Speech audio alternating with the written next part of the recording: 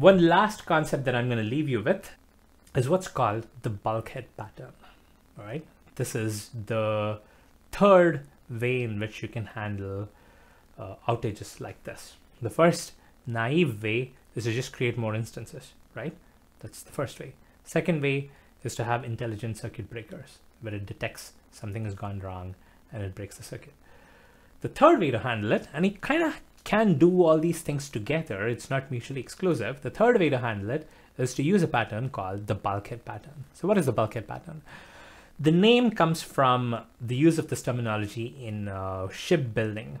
And I say this as someone who has no idea about shipbuilding or even parts of a ship. So I'm probably going to be way off here, but I'm going to be hopefully convey the concept, at least as it applies to microservices.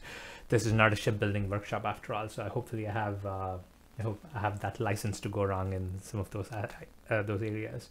So the way it works in shipbuilding is you got to be smart about what kind of architecture you have for shipbuilding, because fault tolerance is critical. You're dealing with people's lives there. If a ship sinks, people lose their lives.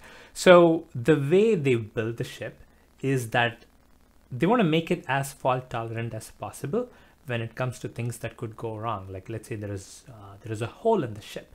If I were to build a ship, a hole in the ship is going to cause the ship to go down. But if an expert were to build a ship, they're going to have patterns to prevent the failures from cascading and prevent the failures from causing the whole ship to sink, right? So one of the things that they do is create these things called bulkheads, right? So let's say there are these rooms, these cabins at close to the stern of the ship, right? So they're at the bottom. They are susceptible to a hole which causes the walls of those rooms to break and water to enter the room. What they do is it's mandatory for them to make those key rooms watertight, so that even if the hull were to be breached and water were to enter the room, it's not going to take the whole ship down. It's only going to affect that particular portion of the ship. All right, fairly obvious, right? It's common sense, but that's a pattern that's very widely followed, and that's something that we can do for this as well. Somebody actually mentioned this in the chat earlier, and I noticed it, and I want to call attention to that now. So it's basically using the bulkhead pattern in the case of microservices and threads. So the idea is something like this. Imagine, look back to the thing that we talked about, right? So let's see, what was the problem here? The problem was that requests were coming in and things were piling up, threads were piling up. So it ended up being that one microservice could essentially have brought the other microservices down. So here B is the one that's slow, A is fast, but B is consuming, the request to B is consuming all the available threads. So there are no threads available for A, and that's a problem. It's similar to the hull being breached and water in one room sinking the whole ship. So what if you could create a bulkhead? What if you could create a watertight compartment for the threads of B and a separate watertight compartment for the threads of A? See what I'm saying?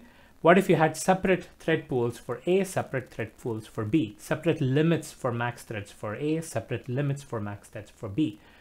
Even if you weren't doing any of the circuit breaker stuff that we talked about, right? Let's say you do none of that stuff. You just do this bulkhead thing. You create separate thread pool resources. B is slowing down, all right? A is going fast. B has all these requests lined up. It's consumed all the threads, but still the amount of threads allocated for A is not affected by what B is having, right? Water is not leaking from the B's thread pool to the A's thread pool. I'm trying to draw an analogy to the bulkhead thing, right? So you've kind of isolated those two out. So if B is slow, B requests to B is going to continue to pile up. That's continue to be slow, while A is not affected. Requests to A is going to be fast. All right. So you have basically created these two quote unquote watertight compartments. You've separated those two out and you've applied the bulkhead concept. All right. That's essentially what bulkhead is. And that is also something you can use the Hystrix annotation for. So how do you configure bulkheads? It's actually fairly simple. It's very similar to the kind of configuration we've been doing for circuit breakers. You do this at the Hystrix command level. So you basically have control over providing different bulkheads for different methods, which is absolutely required because you don't want multiple conflicting methods to be sharing the same bulkhead and one causing the problem for the other. So at the Hystrix command level, you can set up a couple of properties. The first property of concern here is the thread pool key, right? The minute you provide a thread pool key, you're basically creating a separate space. You're creating a separate bulkhead. So method A and method B, let's say you want to have two different methods. You don't want one to interfere with the other. For each of those methods, create a separate thread pool key. So you're basically creating a new set for those threads, right? You're creating a new thread pool for those threads, and you call it with a certain thread pool key so that you can reuse the thread pool key and have multiple methods share the same thread pool. Or you can have individual thread pool keys for different methods so that you want to make sure that those methods do not share the same thread pool, right? So it's the first property. Create a thread pool key so that you're essentially creating a separate bulkhead. Once you've created that bulkhead, the next step is to configure that bulkhead. There are a couple of properties you can set. First, you can set the thread pool size, right? How many threads do you want allowable at a time? How many concurrent threads do you want to allow for that bulkhead? So let's say you decide, okay, I don't want to have more than 20 threads waiting for the movie info API. So you set this property, core size. So the value is 20, which means there are always going to be only at the most 20 threads waiting for response from the movie API. If the other one comes, it's not going to be allowed in the thread pool. It can, however, queue.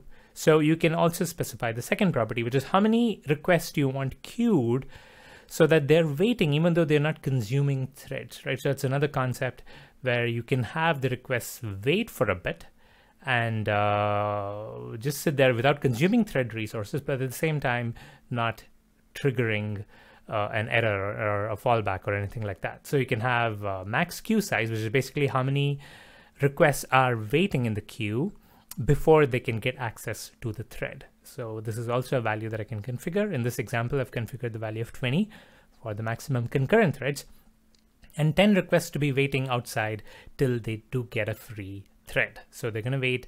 Once a thread frees up, then they're going to go into the concurrent threads. It's kind of like two levels of wait. If it's beyond this, then it's going to go to the fallback mechanism, which you're already familiar with. But basically, these are the only two properties required to set up a bulkhead. And you have more information about these properties and more online. So I definitely encourage you to check this out. But then again, I want you to understand that the way to configure bulkheads is using these properties in the Hystrix command annotation.